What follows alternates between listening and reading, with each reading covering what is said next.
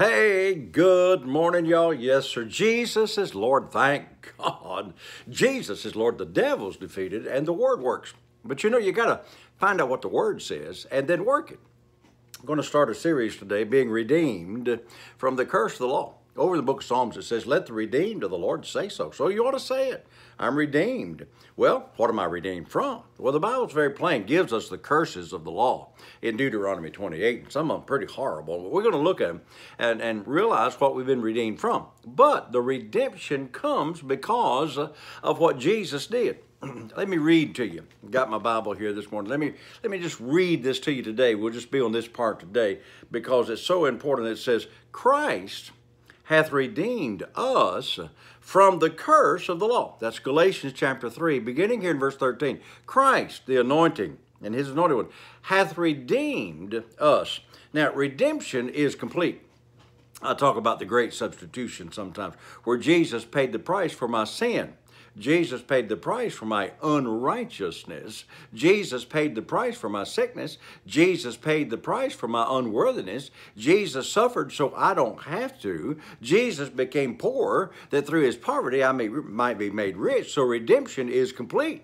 So watch this. Christ hath redeemed us from the curse of the law. Watch, really important. Let me go back. For it is written, being made a curse for us, for it is written, cursed is everyone that hangeth on the tree. Let me say it this way. Here's a man that's guilty, gone to court, had a lot of crimes against him. You know, he's a third-time offender, and he's going to go up for life. And he's guilty, and they proved him guilty. The jury accused him and proved him guilty, you know. And so the judge is going to pass the sentence. And he's going to be facing prison for life. And then this guy gets up from the back there and walks up there and he says, Judge, wait a minute, hold it, Judge. He didn't do none of that. I did it all. Well, maybe he did or did not do it all, but he says, I want to pay the price. I did it. That man don't deserve to go to jail. And so the judge doesn't have any choice but to say, well, if you're claiming you did that and you're making a confession here that you did that, then this man, me and you, we don't have to go to jail because somebody else came forward and paid the price for us. I believe you're getting that. Christ hath redeemed you from jail, from the curse, from being without God, not being able to talk to God. He took every bit of that curse. Even when he was on the cross, he said, Father, why hast thou forsaken me? At that moment, he was without God, so I don't ever have to be without God. He went into hell. Now, some people don't believe that, but read your Bible. Jesus went into hell, so I don't have to, you don't have to.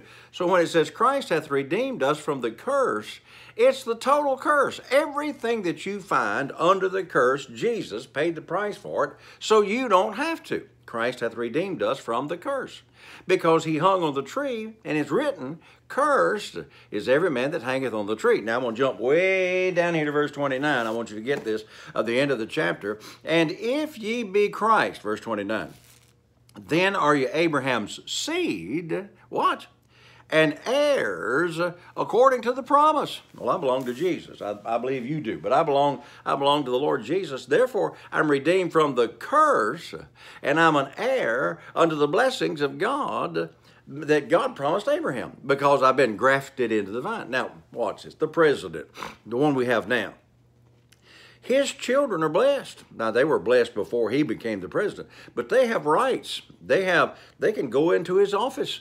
They don't have to ask the security if I can go and talk to my daddy, because the president he's in the office, but he's also the father of those children. Well, listen, because Jesus paid the price, I am a child of Almighty God, so I can go right into his office. I don't have to go outside and ask security if I can get in. I can go right into the presence of God. That's why the Bible says, let us therefore come boldly into the throne room of God. We've got rights as a believer.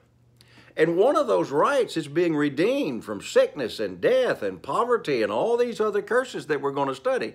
But you got to know that a curse is from the devil. Every good gift and every perfect gift comes from God. And it's real simple. Bad things come from a bad devil. So you're redeemed from it. Somebody comes along and says, well, you know, you losing your job was a blessing in disguise. That's just a dirty old lie.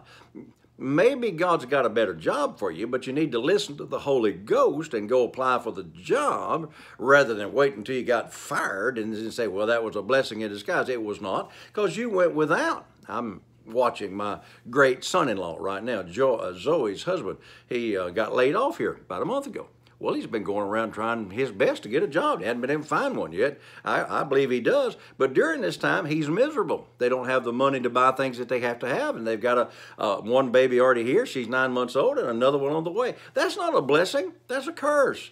Now, I believe he gets a better job. Don't misunderstand what I'm saying here. But you have to know what to resist, which is a curse, and that's why we're going to study them, and what to receive, which is a blessing, that Jesus came to pay the price for the curse and also buy you the blessing.